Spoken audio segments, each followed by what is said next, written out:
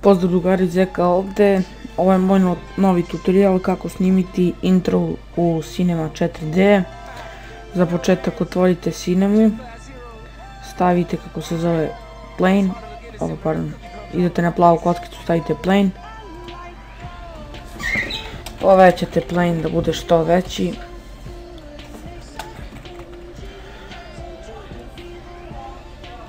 Zatim dodajte, kopirajte plane jednostavno ctrl-c, ctrl-v.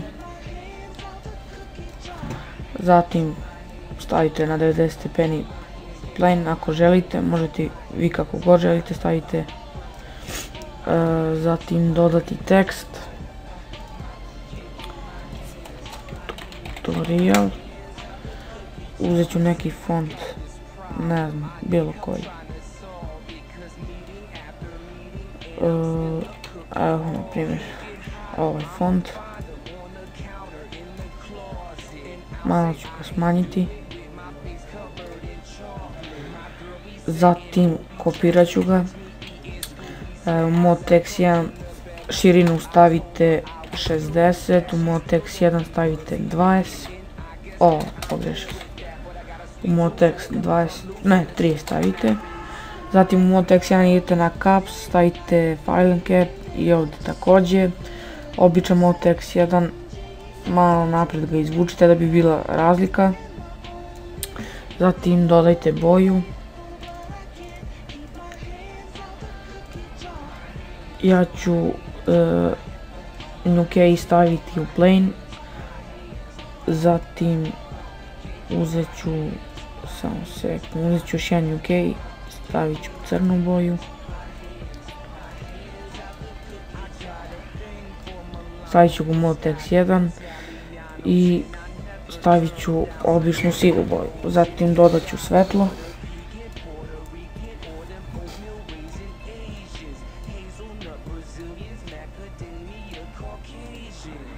Evo to bi ovako izgledalo otprilike. Evo vidim kako će izgledati tekst sa senkom. Da, bolje sa senkom. Evo, sad, kako da ovo snimite? Za početak kliknut ćete na ovo i idete, kamera piše. I stavit ćete vašu prvu poziciju gdje vam odgovara. Evo, ja ću, na primjer, ovako snimiti. Evo ovako.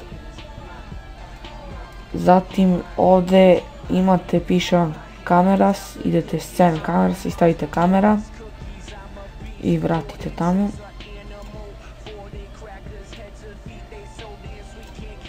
Zatim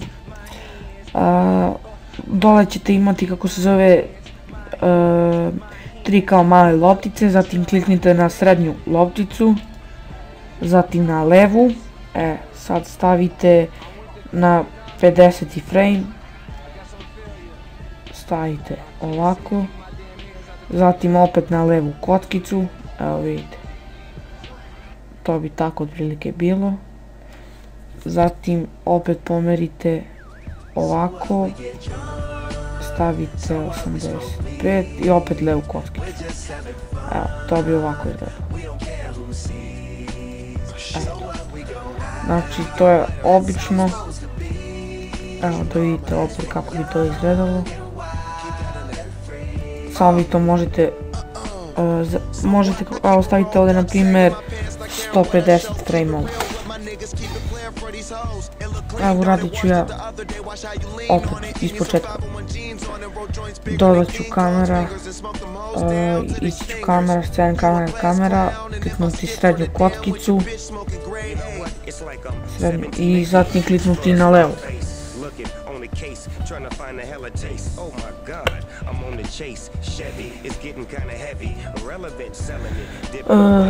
Zatim stavit ću na 70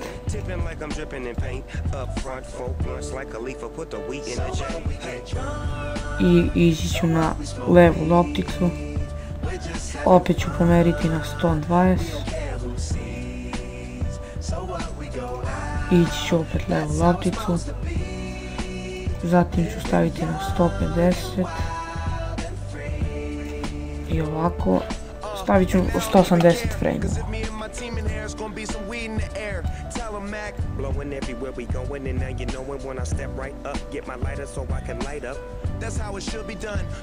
I kliknut ću opet levu lopticu. Evo, to bi bilo ovako prilike.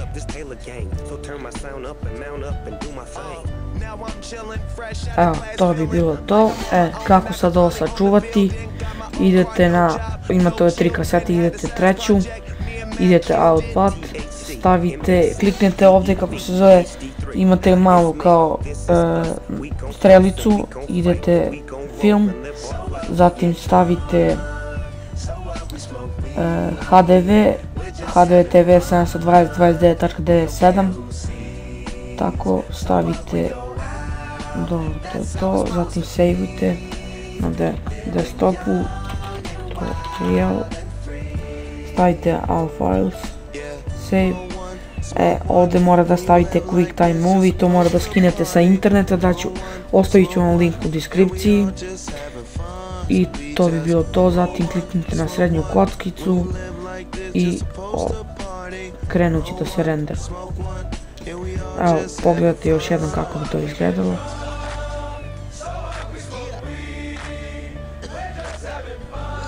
Evo, to je to. Pozdrav svima.